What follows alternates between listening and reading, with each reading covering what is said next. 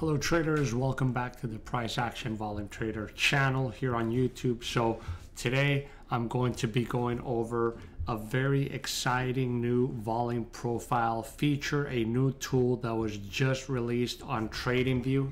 This is something that I've been waiting for them to apply for a long time, and they finally added this functionality with this volume profile drawing tool. So I'm just going to go over where you can find it, all the general settings, and then just some little tips on how to use it. Okay, I'm not going to go deep into like volume profile theory and everything. You can find that in a lot of videos on my channel. You can just go into the video description. I have a lot of videos listed there, or you can just search on my channel volume profile, and there's going to be a ton of content in there.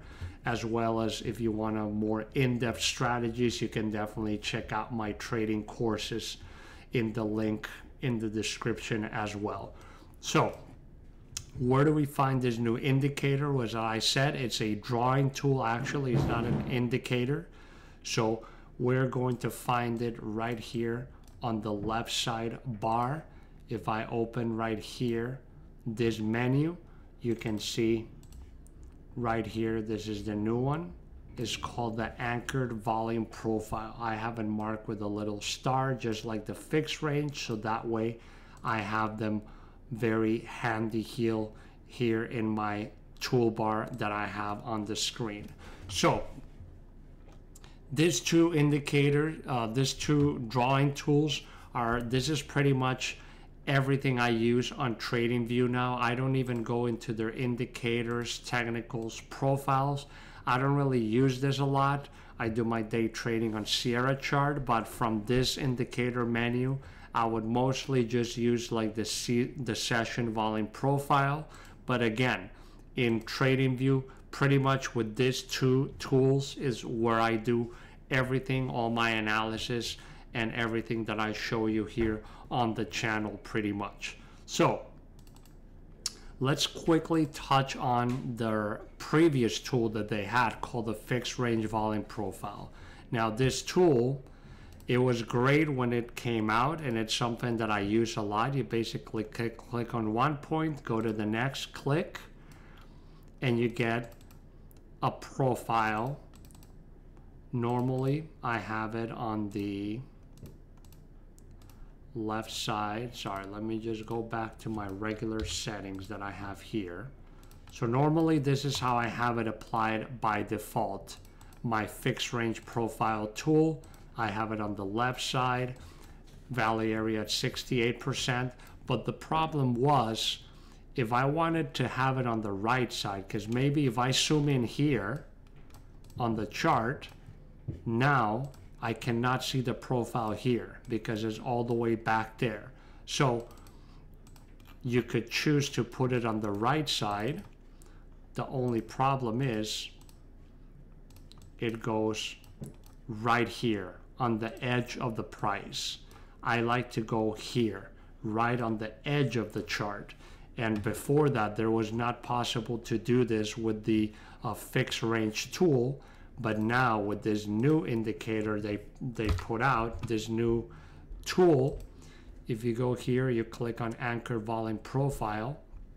And just a side note, remember that for access to any of the volume profile tools, you need to have a pro account. You need to be a paying member. TradingView has free accounts, but under the free accounts, you do not get the volume profile functionality. So you need to have any of their 3 tiers of pro accounts to have access to this. So let's click on anchored volume profile. Let's say I want to put it from this low. If I click, now you can see it instantly comes up and it's on the right edge of the chart. So now, you know, I can zoom in, I can even zoom out, etc. And it's going to stay in place. And it's, as you can see from this box here, this shows us the area that this is covering for this profile. Now, obviously, this profile looks very ugly because we haven't customized it. So let's go into the settings and go one by one on what everything is. And whatever settings you change in the future when you use this tool again, it's going to remember all the settings that you made. So it's just going to keep showing up the way you like it. Or just like any of their other drawing tools, you go down here into this menu here under template, and you can save different templates with different names so that you can have customized tools for different markets or different situations.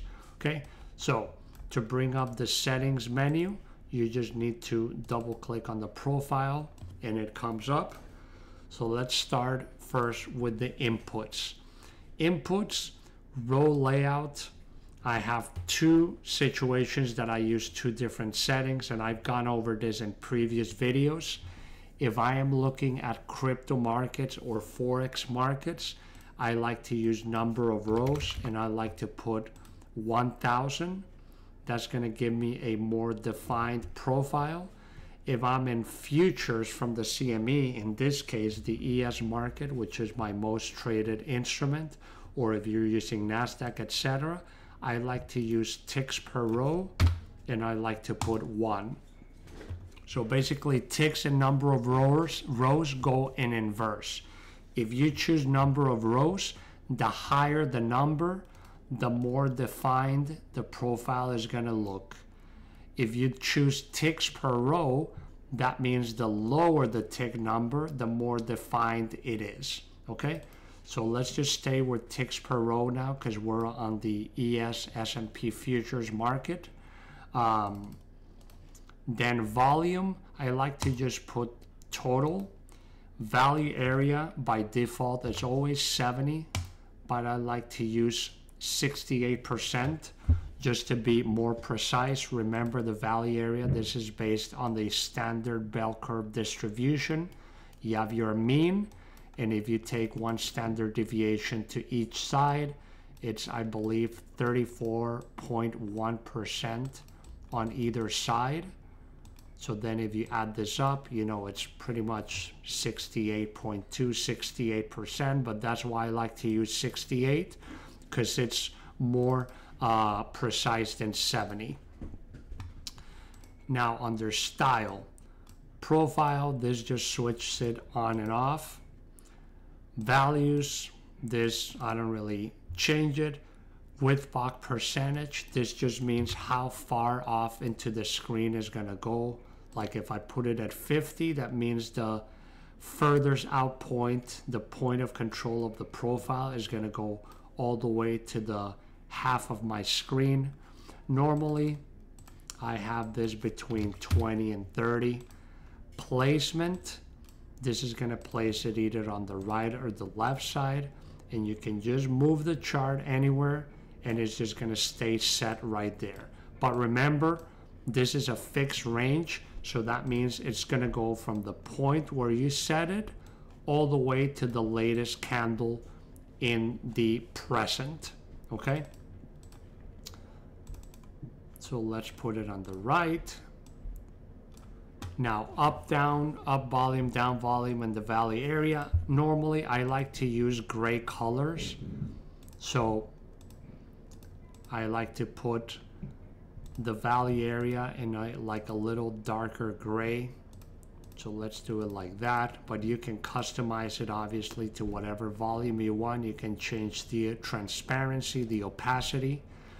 But so right now, as you can see, I have my profile, and this is my value area, which is colored in the darker gray. So we have 68% of all the traded volume from here to here. It's contained within this value area here. Okay.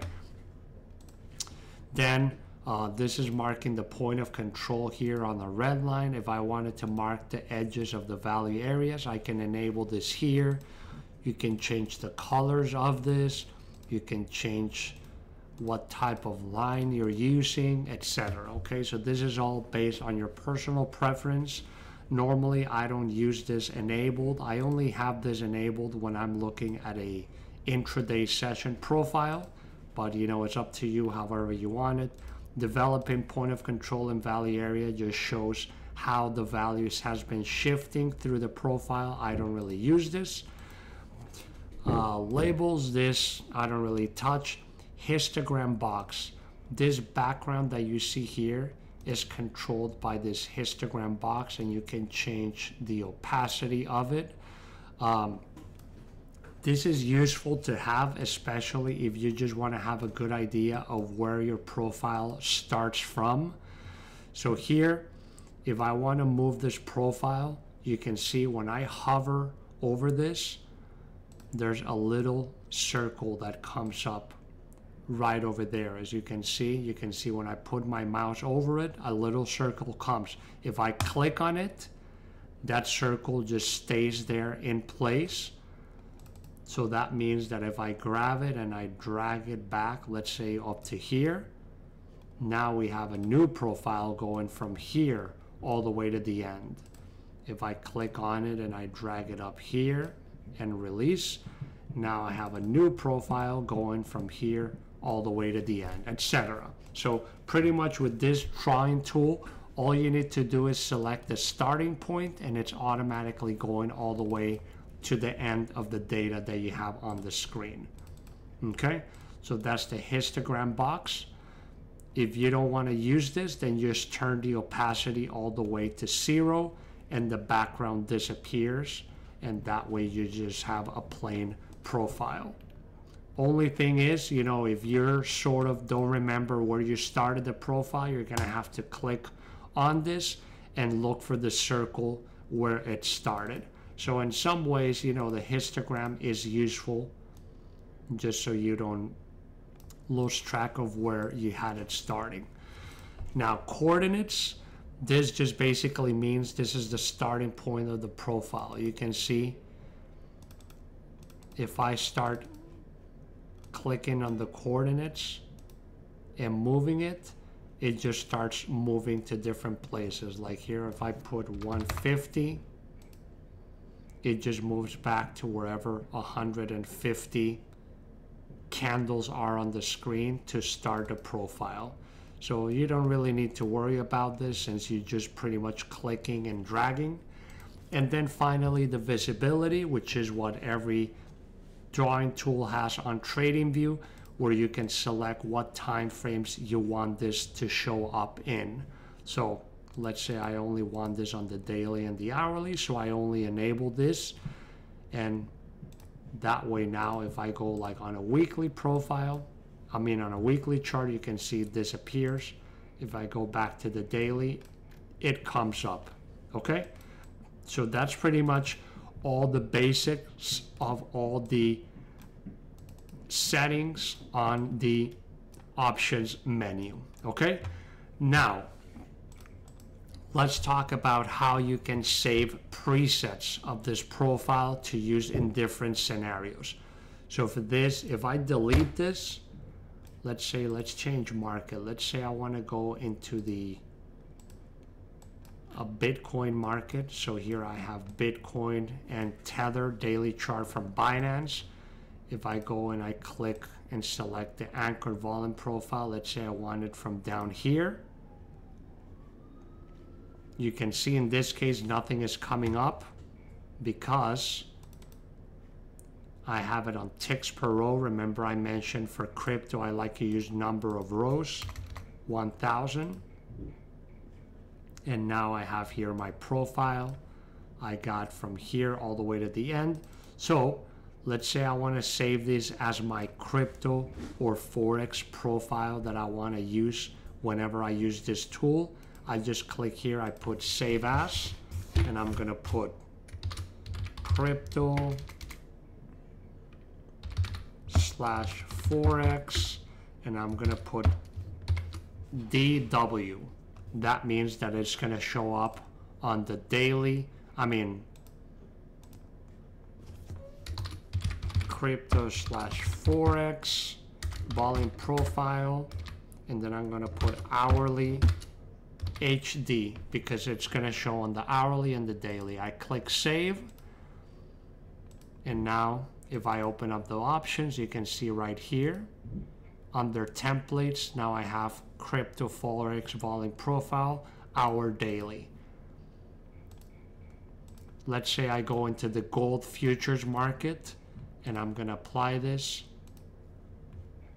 And you can use number of rows in futures as well. I just personally like to use ticks. It's just a personal preference when I'm looking at futures markets. So here I'm just going to change this to ticks per row. Take it all the way down to 1 to have the most definition, and here we have it. And I'm going to do the same thing. I'm going to do save as, futures, VP, and I'm going to put hourly / daily so I know what time frames it's in, save. And there you go. Now I have 2 templates here. So let's say if I go into Euro US dollar, and I want to apply this from here to here, you can see again, since it's set on ticks, nothing is going to happen on a forex market, but I can just go into more, or here, sorry, into templates. This little button here, it's a little shortcut to templates, and you can see I got crypto forex. I click on that, and now I have my profile here for forex right there. I can click on it, I can move it to different points. Let's say I want it from this high, etc. Okay, so that's how you work with the templates. Now, one last tip as well. Sometimes, let's say I'm on an hourly chart, and I'm going to mark with a vertical line, just for the sake of this example, where the profile is starting. Let me make this line thicker. Okay, so we can see the profile is starting from this vertical line all the way to the end. And remember, we have this on visibility, we have it on the daily and the hourly. So let's say I'm going to go into the 1 hour chart. And now I'm on the 1 hour chart, and I'm like, where's the profile? Nothing is coming up, and I have it enabled. This is a little quirky thing that TradingView has, where the profile is not going to load until you put all the candlesticks from the range on the chart. So here, let me just get rid of this. This is some old drawings. If I zoom out all the way here, now it popped up. So you see what happened? This profile, I started it on February 23rd. So I have it right there, February 23rd. If I go into a 4 hour chart, nothing is going to show up until I zoom out this chart, or I move all the way back to the 23rd. So that's just a little quirky thing with TradingView, where for the volume profile to load, once it's loaded, I can move all the way to the front, and now it's going to stay on the screen. But if you're applying a volume profile, you need to make sure you have the starting date of the profile visible in order for it to load up on your chart. Okay? And that's pretty much it, the summary of the video. Again, remember, double click it, brings up all the settings. And you know, this is a very useful tool now. Like I said, now you're able to have a profile all the way to the right edge of the chart, or all the way to the left edge of the charts. And yeah, that's pretty much it. If you have any questions or comments, leave them down below. I'll make sure to respond whenever I can. Hope you liked the video. Thank you all for tuning in. Remember to subscribe so you don't miss on any new content, and I'll see you in the next one. Take care.